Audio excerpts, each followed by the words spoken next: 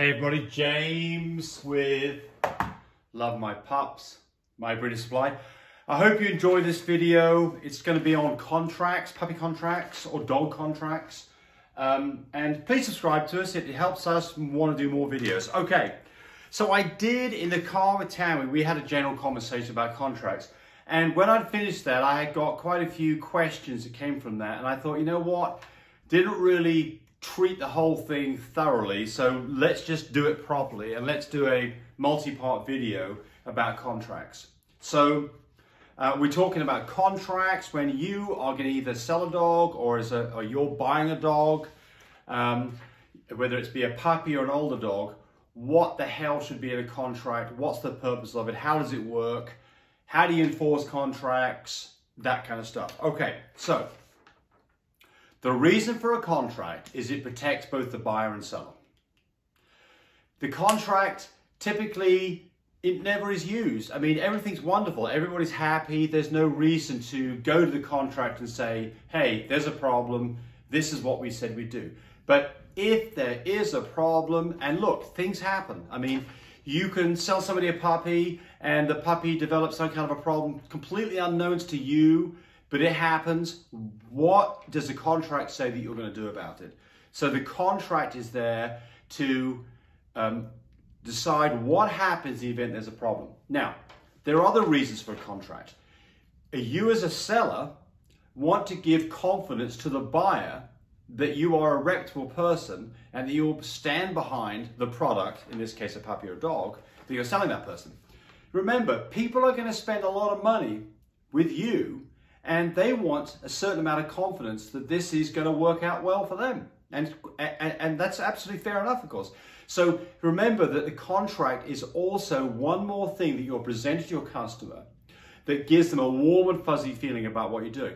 So to that point, don't make a contract that's 16 pages, please. I mean, I see these contracts and I just like, with all of these silly requirements in it that to me are completely missing the point. You've got to remember that a contract is there. It needs to be short and sweet. It needs to define the significant things that are going to happen and what's going to happen, who's going to do what in those circumstances. And don't just put a whole bunch of other measures in there like this dog needs to be taken out on the leash for 3 hours every day and it needs to be fed this particular food. You know, these things just don't help people have a fuzzy feeling about what you're selling. So my advice would be short and sweet, to the point. And look, I'm not a lawyer, so anything that I'm telling you here, don't hold me to it. But this is what I've done over the years. Anytime that I want to have a contract, I will go look at other people's contracts. And I'll read through it and I'll think to myself, yep, that, I didn't think about that, and that I don't think is irrelevant. And then I will go pick and choose the various pieces from somebody else's contract. Nothing illegal about this, you're not plagiarizing it. And then taking that contract, then drawing up your own contract. Should you have a lawyer look at it? I never have. I've never had a problem with it. I have had contracts where we've had to go back to the contract, but I've never had a lawyer physically look at these things. But look, if you don't know what you're doing, then certainly enlist the help of somebody who is either a lawyer or at least has some understanding about, you know, what needs to be in there. Because, you know, the reality of it is if you get a lawyer involved in this, they tend to make these huge long documents with all kinds of funny wording in there. And I can tell you this, in most cases, contracts are probably difficult to enforce. If you are in a situation where you have to go back to the contract, you better hope that both parties are going to behave properly. Because if this ends up being a legal matter, then you've got to go to court with all the expenses of it. And then even after that, you've got to go get the money out of that person. Just because you win in court doesn't mean you're getting paid. The idea of a contract, basically, in my opinion, is it's a vehicle that lets you set up the stage so in the event there's a problem, you can have a reasonable negotiation to sort the problem out.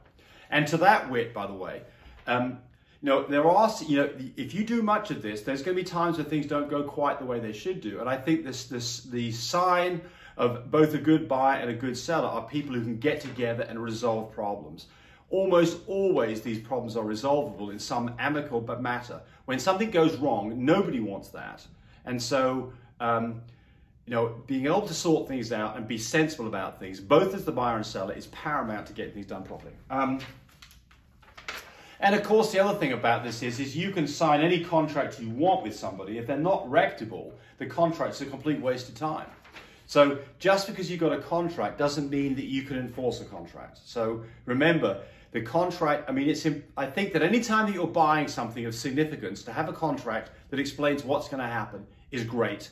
But just because you've got a contract doesn't mean you're going to win. All right, so I'm just going to write some things down. So first off, you've got to realize what we just talked about. What is the purpose of the contract? What are you trying to get done? Both in terms of a seller and a buyer. So that's fundamental. You've got to decide, what are you doing? Right. So the next thing is going to be is you've got to remember this contract is going to describe what you're selling, what the person's expecting to get, and what is going to happen in the event that there's a problem. So you've got to make a list of all the things that you're going to put in that contract to make sure they're there. So primarily, this is to fix problems. This is the purpose of this, is to fix problems. That's the purpose of it. And also to give the buyer confidence.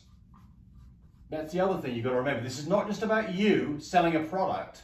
It's about you giving confidence to the buyer that you are a reputable person, that you understand there could be a problem. If there is, you're going to do something about it. Okay, so the next thing is you've got to have in here, you need to describe what you are getting. So if you're buying a puppy, then you should put down the sex of the puppy, the age of the puppy,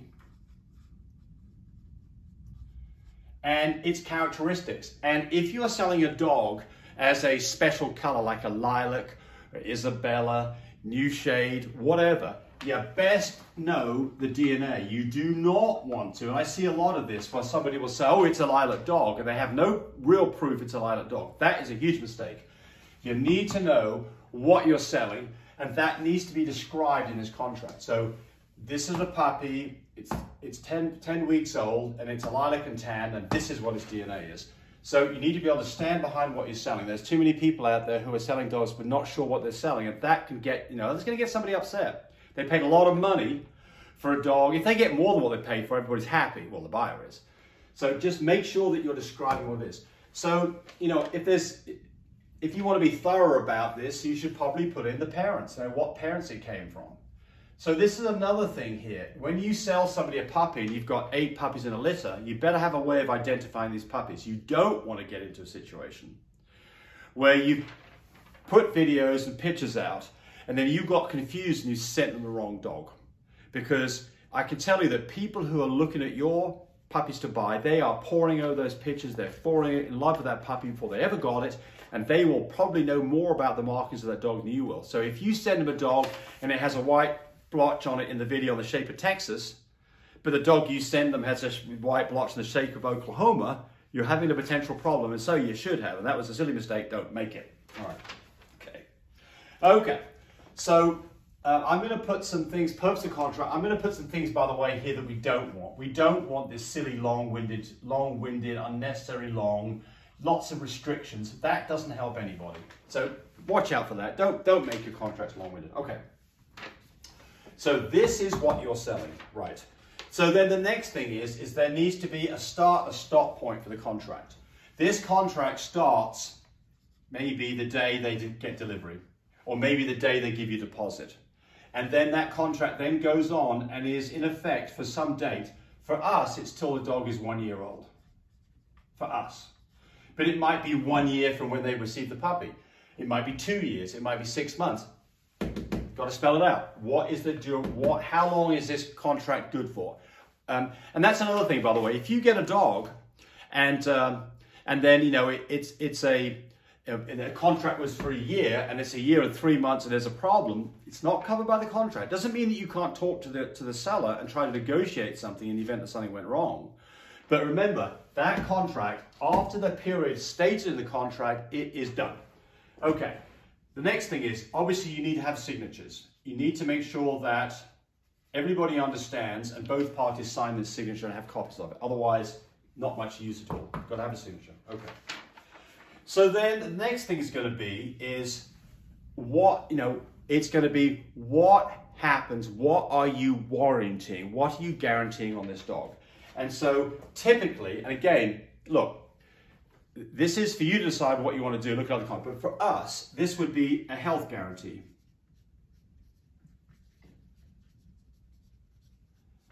And that is going to be, for us, would cover life-threatening, genetic defects or inherited defects. I mean, if the dog dies, and the dog dies because it was got run over, it's not covered. If the dog gets in trouble because it bounced off a sofa and broke a leg, it's not covered. If this dog had a cherry eye, that's not life-threatening, it wouldn't be covered. If this dog has diarrhea and has parasites, we don't know where they come from, we want to help you sort that problem out, but it wouldn't be covered.